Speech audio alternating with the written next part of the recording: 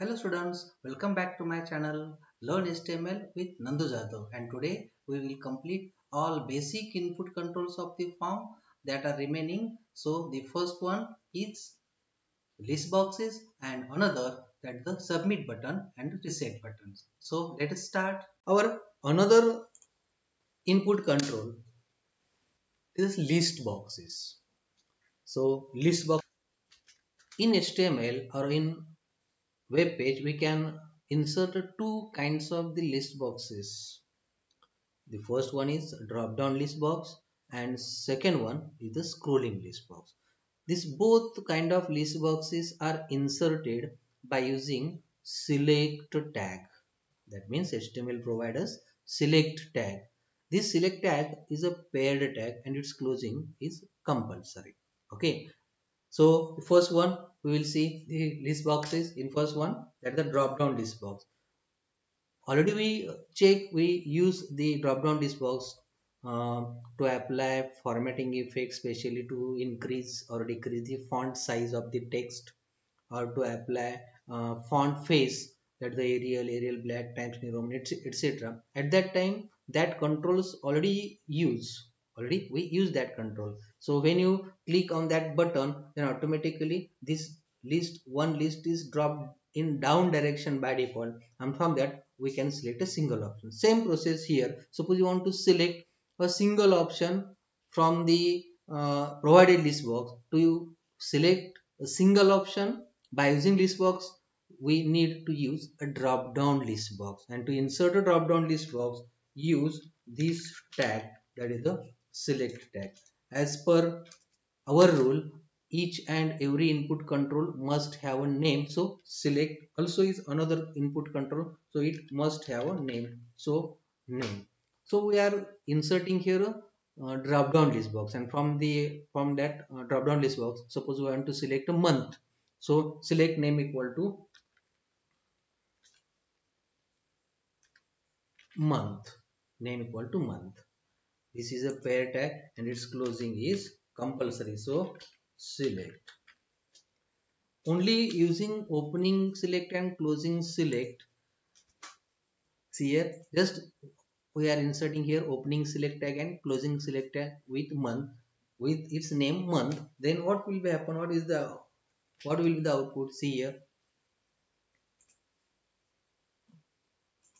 See, this only list boxes that is displayed, and only a button, that is list box is displayed, but there is no any option, there is no any list item in this one. And to insert list items in the list box, in the drop down list box, HTML provide another tag, that is the option tag. This option tag is always written within the opening and closing select tag. This option tag is a pair tag, but its closing is optional. Suppose first one that is the Jan. Second one, that is second option, that is the Feb. Third one,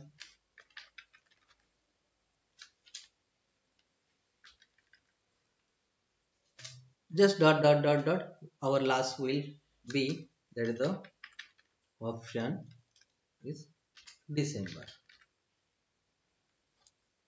Clear?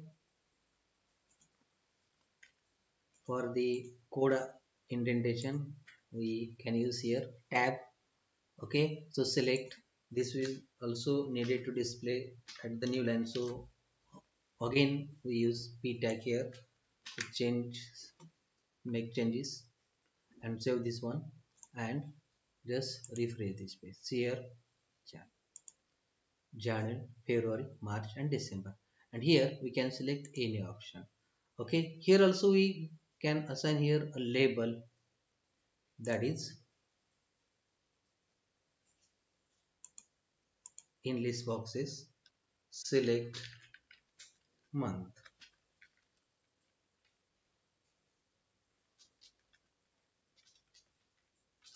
That is the select month. Okay, the select month we can set here select month, and after that there will be, okay, we'll check this one, refresh this one, select month, at the January, February month. See here, the first option from the provided list is default selected option. Okay, okay. So here we can give select month instead of this separate field. You can give here uh, as a first value. Here also we can give the first value, that is option,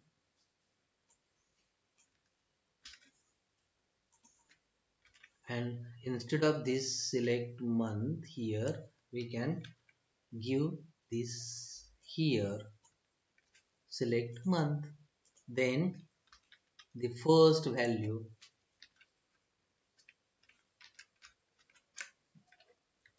that is here select month. So there is no need to give separate label. You can also say your work space, web space, by assigning this one, and you can select here.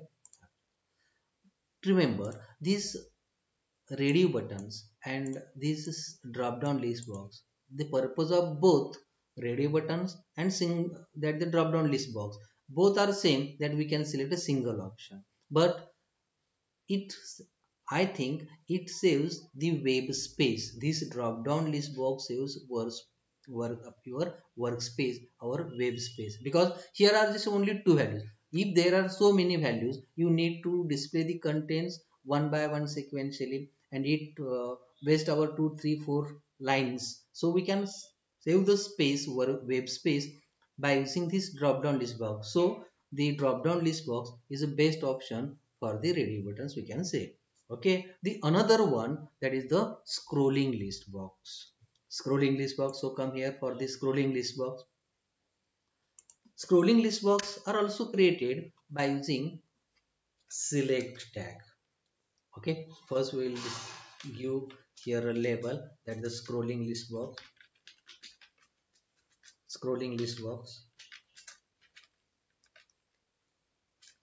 and in a scrolling list box we can give, here we can select multiple option, select your flavor. Suppose we are going to arrange some farewell function and want to give some ice creams to the students, and the available varieties can be choose by students, may be different. So you student can select multiple flavors. So to select multiple flavors, to select multiple options, you can give here, says, see,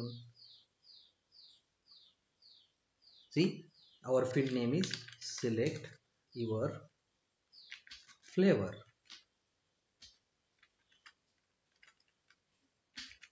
or flavors. Okay, and in front of that select flavors, we are going to give all available flavors. Okay, so to insert this, use select, also name this input control as this one, also give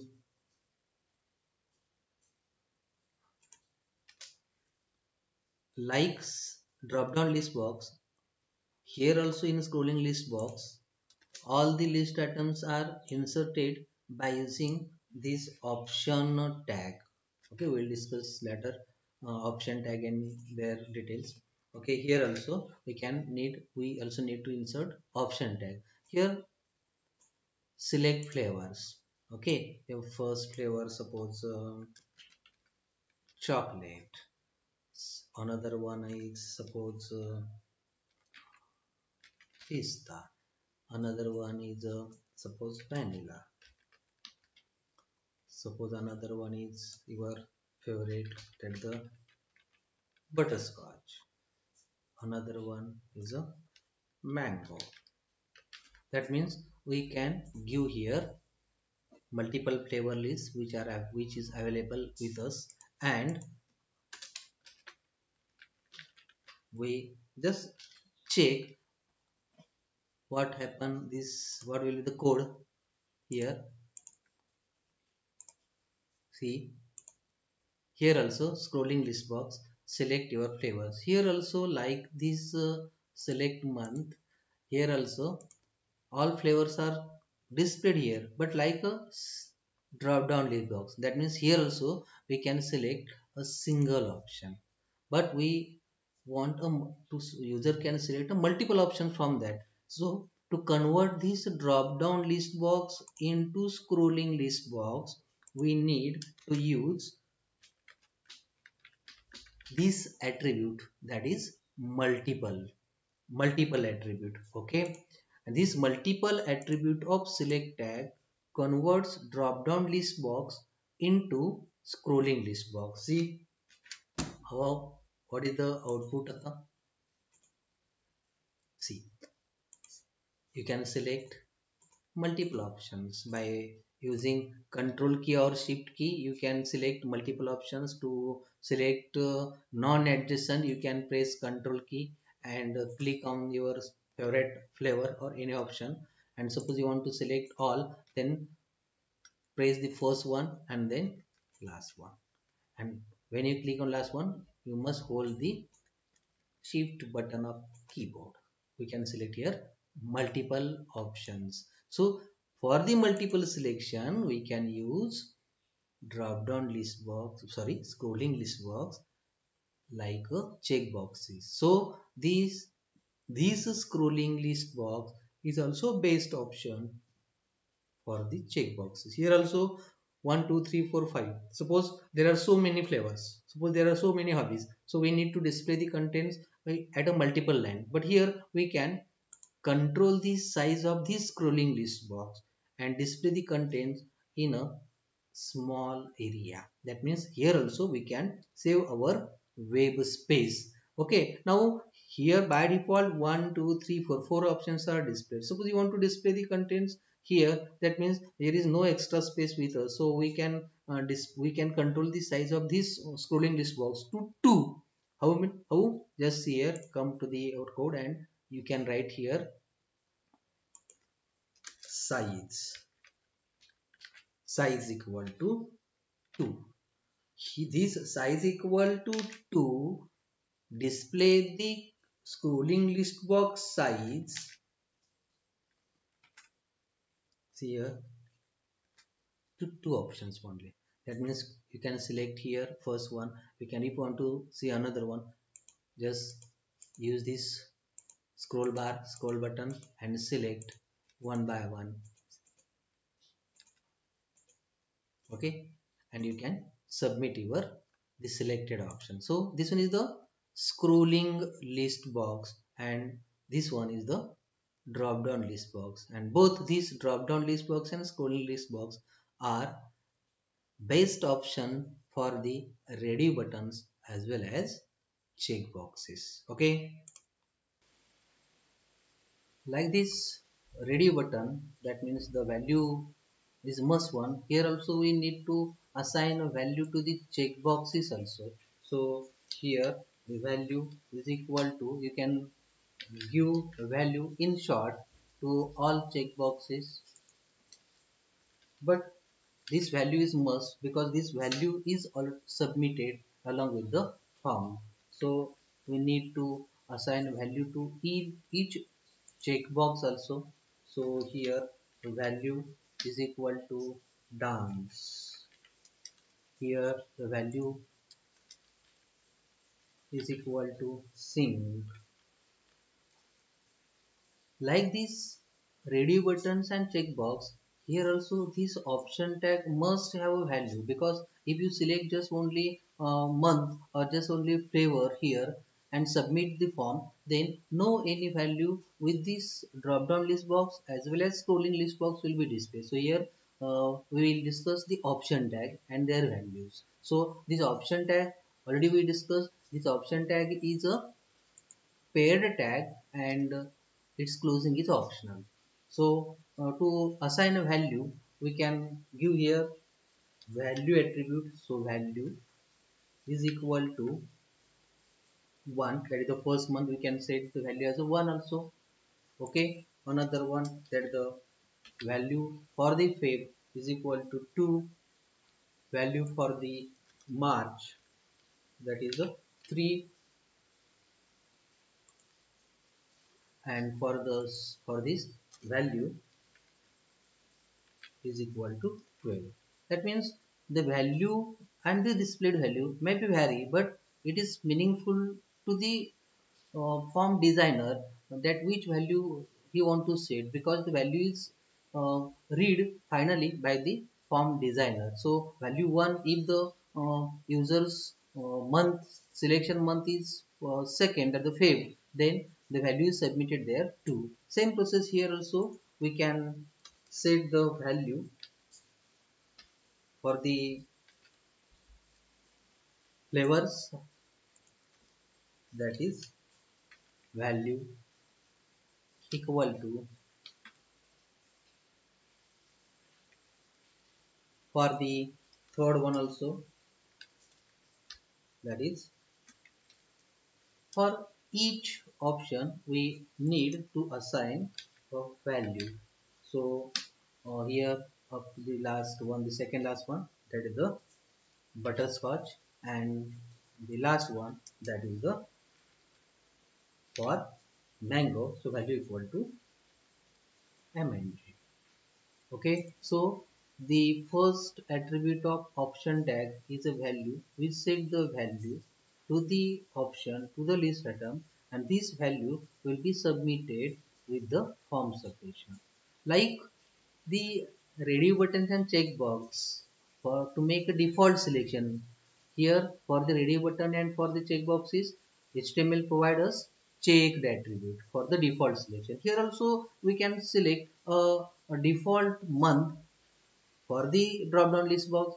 For the multiple scroll list box, for the scrolling list box, we can select default values here, multiple default values here, and to select a multiple or single default value for the list boxes, HTML provide, suppose the March is the default month where we need to set, then at that time you can use the selected attribute. Here also, suppose you want to display the first one, that the chocolate is the default one, so you use, that is the selected. As well as we can select here multiple,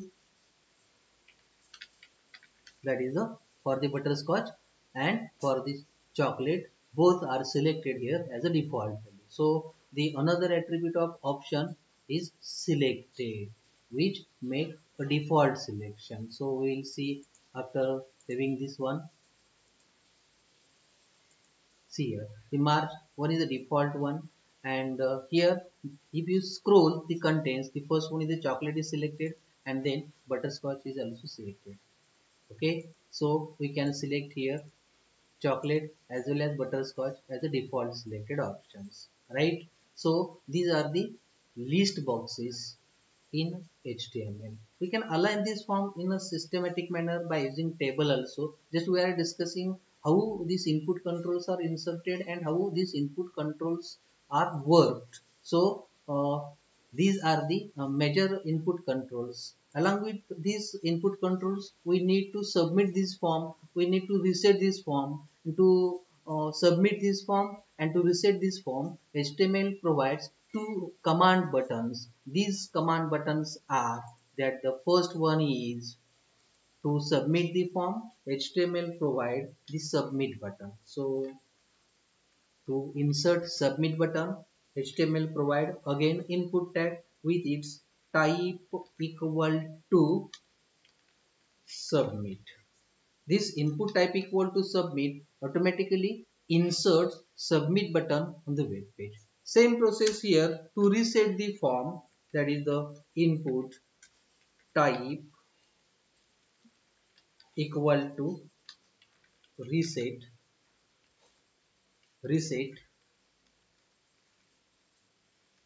insert a reset button on the form. Okay, see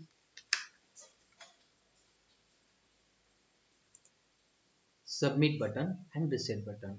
When you type this contains password, if you select this, you change Suppose mango is the default one, submit, then the form will be submitted. And suppose to reset the form, you can use this reset button. This reset button resets the form and brings the form in its original place. That means in its original contents. So the reset button resets the form. Most important, that is the submit button. See here in code that the just we write input type equal to submit. This input type equal to submit the form, but where? For that we need to check the form tag. Remember this form tag, insert form, create form on a web page, but it consists some attributes. That attributes, that means when you press the submit button, this submit button as well as this reset button is available with predefined query. Both submit button and reset buttons are available with predefined query. That means when you click on submit button, then microprocessor check the form tag and check its method. Then what is method? That means this form tag consists two main attributes. That is, the first one is method. This method is either set to get or post. Remember, the value for this method attribute is either get or post, where get is the default one. Suppose just only you write method, or you just not use any method attribute here, then this method will be get. But this get and post, what is the difference between, what is the function of get and post? The get value is different, post is different. 99% we set the method to post, because 99% user send the data, post the data. When you want to post the data, at that time you need to set the method to post. And when the web designer, form designer wants to collect data from the any database, at that time he need to set the method as a get. So here we need to set the method as a post. Okay, when the user click on the submit button, the form look to the form's method, that which action need to taken, that is post or get. Here he understand that the method is post, but where he want to post the data? So to post to the particular location, that particular location is included by using this attribute, that is action. So action attribute contains the path or name of that file which process our data. That means the action value is any script program name which collect the information and process this as per given instruction. So it is just only a file path or script program path, we can say here, that the script program which process our data. So these both, that the method and action, are most important two attributes of form tag which process after submitting this form. Clear? Okay, so method and action are the two important attributes of form. There is another attribute of form, that is name. That is name. It assigns any name, any valid name. You can give here any valid name. Clear? Value for this. This name give or assign a name to the form. First we discussed that form tag cannot include another form within it. That means nested forms are not allowed. But we can insert multiple forms on a single web page. That means our first form is started here and end here. Suppose you want to insert another form, you can insert another form by using this form tag, and you can include its another input controls within that. At that time this name attribute is very useful. So the name, action and method are the three main attributes of form and this is submit. After pressing the submit button, it looks to the form method and action and process the contents. Okay, thank you. These are the basic input controls we already discussed before that in HTML 4.0. Now in HTML 5.0 there are some advanced input controls are available. These advanced input controls are supported in Google Chrome browser, in Microsoft Edge Border. Some of them are supported in Mozilla Firefox. So in our next video we will discuss all advanced input controls or elements provided in HTML 5.0. Okay, so students, keep watching, keep learning and stay with me. Thank you.